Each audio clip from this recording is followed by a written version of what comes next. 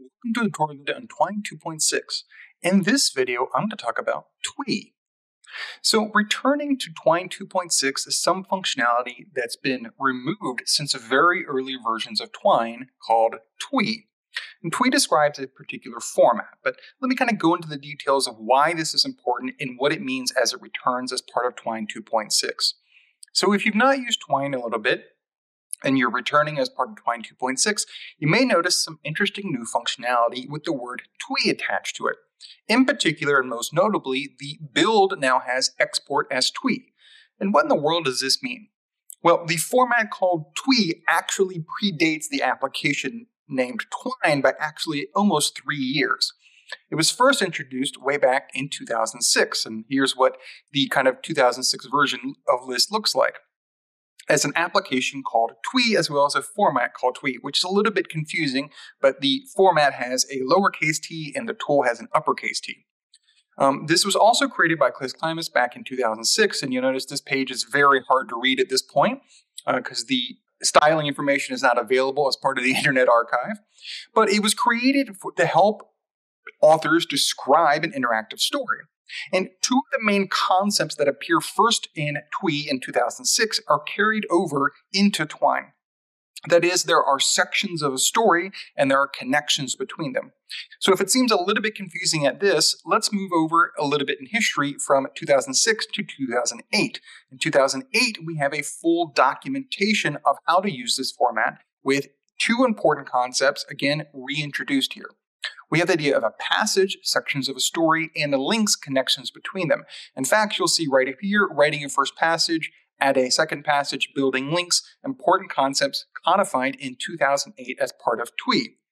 Now, if you're following along with this, you may think, okay, well, there's something created in 2008 or 2006, standardized a little bit more in 2008. What does this have to do with Twine at all? Well, in 2009, Twine was introduced as a desktop application, and this allowed at the time the use of Twee, which predates Twine, to be used alongside with Twine. Twine could create HTML files that could be read in a web browser, but also supported the Twee format. This changed, however, in 2015 with the introduction of Twine 2.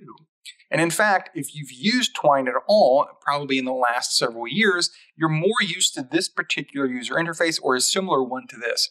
This is part of the Twine 2 functionality. So from 2015 to 2023, Twee support wasn't available. Now, the reason why this is particularly important and the reason why I'm covering it in this video is there's a little bit of problem when it comes to kind of trying to understand and work with passages, sections of a story within Twine. So Twine stores data in HTML, hypertext markup language, and as part of two different concepts in that language, elements and attributes. Now, you don't necessarily have to understand that language or even what these concepts mean in connection to each other than it's a way to store data.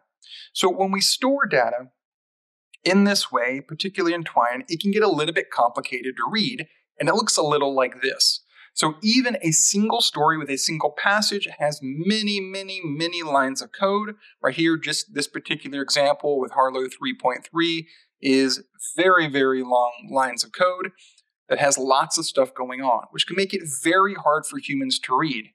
In fact, even trying to understand this section right here, which kind of defines the data of a story, can be fairly complicated unless you're very well read at what all these little things mean. Instead, there is a companion format, the Twee format, that can re-encode the same data, but in a more easier to read and especially human-readable format. So if we take this HTML and we convert it into the Twee format, we get this, which is far easier for humans to read than the previous HTML.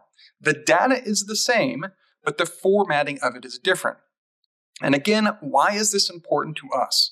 Well, one, Twee format was added as part of Twine 2.6, and two, there is an entire document that extensively uses the Twee format that you might be familiar with. And it is, of course, called the Twine Cookbook.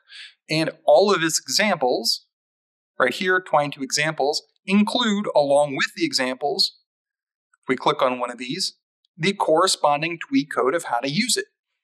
So this makes teaching stuff in Twine tied directly to the Twee format, which might be a little surprising to learn that the Twine cookbook, which first started in 2017, extensively used the Twee format, but it took until 2023, several years later, for that format to finally be re-added to Twine 2.6. So what does this all mean? Well, this all means that if we want to learn to use stuff within Twine, one of the easier to read formats to see the content of sections of a story, what we call passages with Twine, can be represented in a particular format called Twee.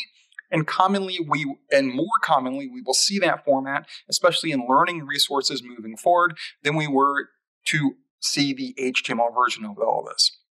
Again, historically, Twee predates Twine, even if it wasn't available for a long time as part of Twine 2, but we now see it returning as Twine 2.6, which means authors who preferred to work in Twee or now want to work in Twine can all work together, because Twine 2.6 understands importing and exporting of the same format.